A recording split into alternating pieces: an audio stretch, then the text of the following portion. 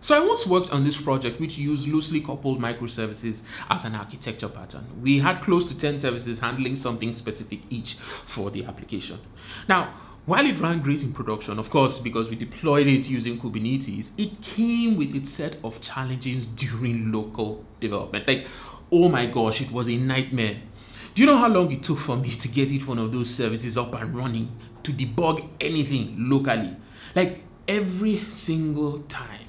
And this is just 10 services. Imagine how it will be if you had like maybe 100 services. So today we'll talk about how you can use Skaffold to ease local development while working with Kubernetes. Hi, my name is Chuka Ofili, and this is Dev on Devs in Production.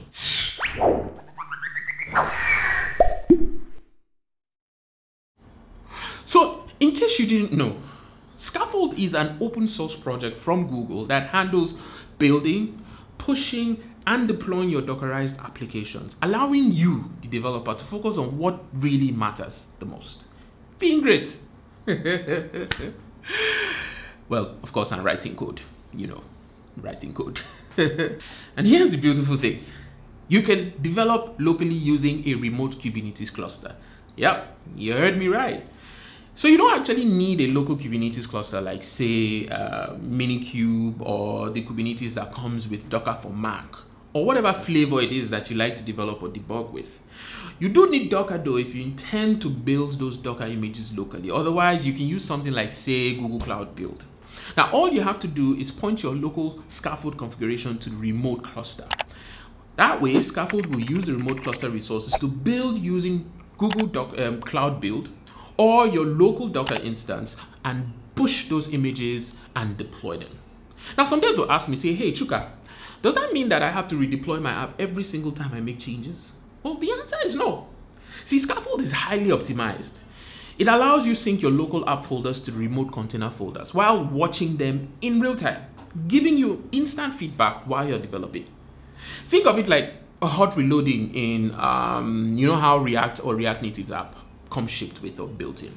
Now, all you need to do is install the CLI tool. There's nothing you do need to install on the server side. There's nothing that needs to go to any of your cluster servers. So I'm going to show a very quick demo of how Skaffold works. And I've created a sample repository adapted from Google Cloud Code examples. It's got 2 services, 1 front end, 1 back end, and a simple Skaffold config. Now you can visit https://skaffold.dev for instructions on how to install it. Let's jump into the demo. I have my folder, my repository set up here locally, and I just want to quickly run through some files, okay? Now, notice this is a mono repo with 2 services, 1 back end and 1 front end, and here is the Skaffold folder. My application source is in the source or SRC folder. The important files one needs to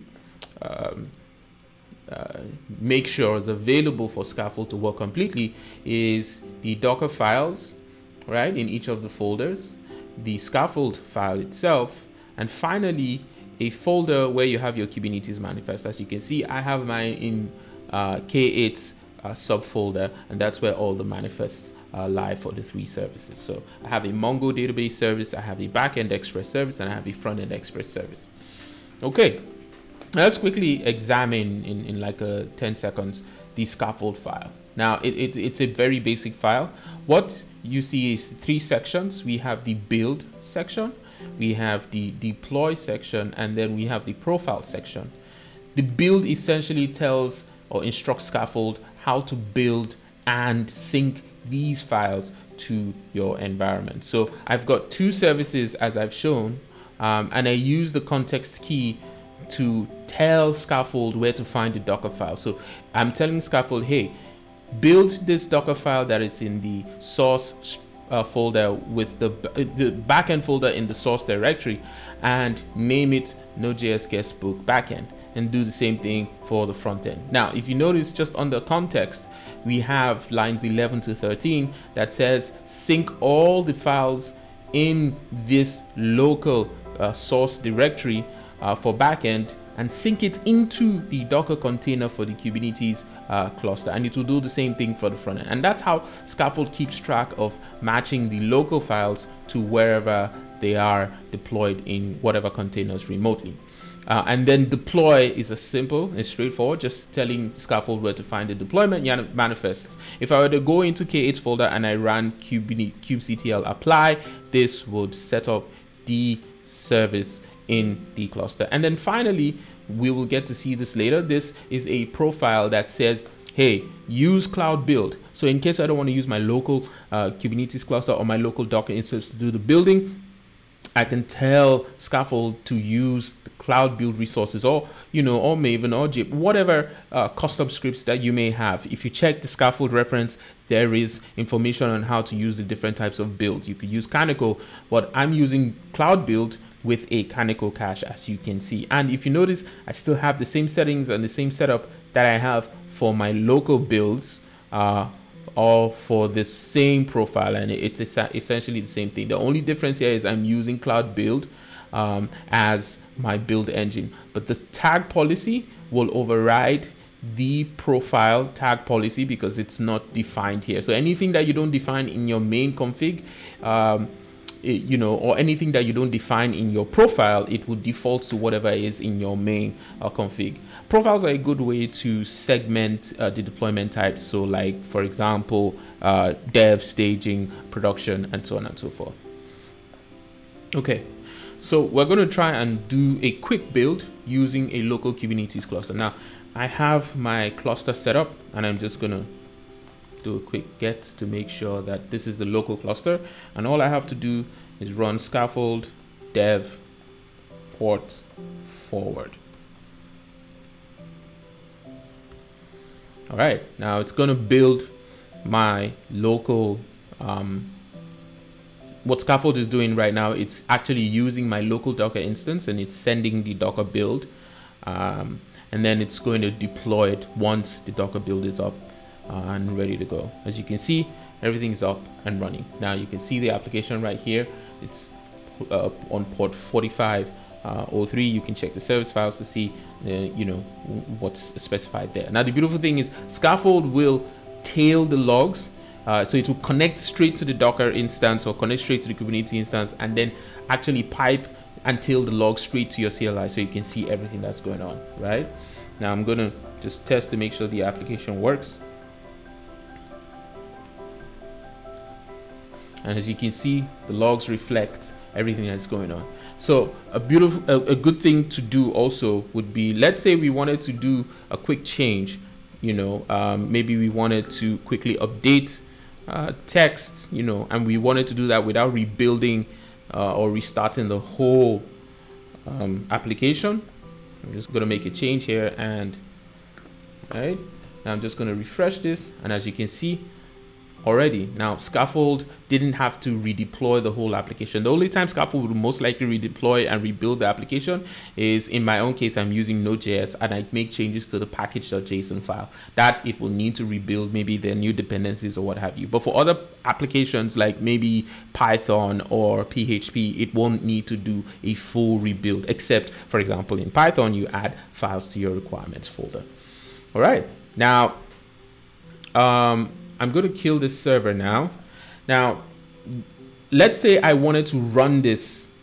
I just wanted to run this without, tailing the logs. I actually wanted it to deploy. Instead of using scaffold dev, I would use scaffold run. And scaffold will do exactly the same thing. But here the difference is scaffold will not connect and tail. And once I press a Control-C, it wouldn't kill the application. So this is actually a deployment. This is actually a deployment. And notice that I didn't, forward the ports because this is not a development environment. So I would have to go to wherever, the deployments are. So let's check, make sure that the deployments are there. As you can see, everything is running and everything is good. So imagine my local instance was my server and everything was all set up, then we'll be good to go. Now, if I also wanted to delete that running instance, all I have to do is go to where the scaffold folder is and just type scaffold delete, and it will clean everything up. It will delete everything that it deployed, including the services, and we are good to go. Okay, so now let's run using our remote container engine. I have a container engine cluster set up. I'm just going to switch to that right now. And then I'm just going to check to make sure that I am using my remote cluster. All right, so now we're going to run the same code. The only difference is I need to tell Skaffold some certain things. The first is I need to tell Skaffold, in this case, I want to use cloud build. Now, I can also use my local Docker instance. I can get Skaffold to use my local Docker instance and push it to the cloud, and then Skaffold will use the one in the cloud to deploy. Or if I don't have enough resources to build it locally, I can tell Skaffold, hey, use cloud build, which is in the cloud. I've already shown you the configuration back, a couple minutes ago. So now all I'm telling Skaffold is, hey, use cloud build and push the image to my repo, which is in gcr.io.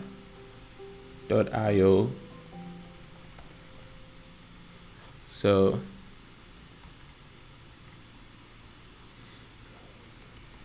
all right, and I want Skaffold to, as usual, forward all the ports that are available to my local machine. Oh, I think I made a mistake there. There we go. Okay, now what Skaffold is going to do, Skaffold is going to send my code all the way to cloud build. It will push, cloud build will build that container, and then it will deploy the code. As you can see, this is all cloud build.